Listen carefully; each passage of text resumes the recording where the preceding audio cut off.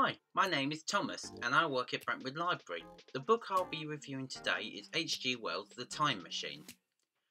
Published in 1895, this was one of the first modern science fiction novels, and Wells was a master of the genre.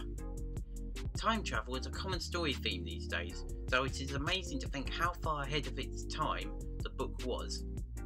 In summary, The Time Machine is exciting, an easy read and timeless.